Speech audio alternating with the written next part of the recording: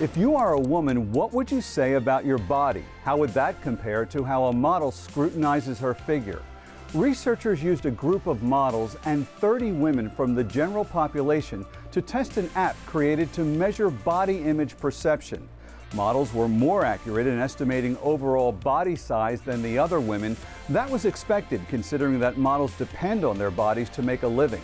But there were a few surprises. Researchers discovered that the models, like many of the other women, also had body image concerns.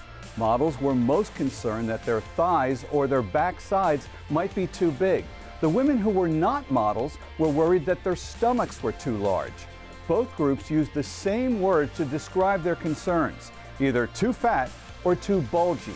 Researchers hope the information can be used to help doctors better diagnose and treat people with eating and body image disorders.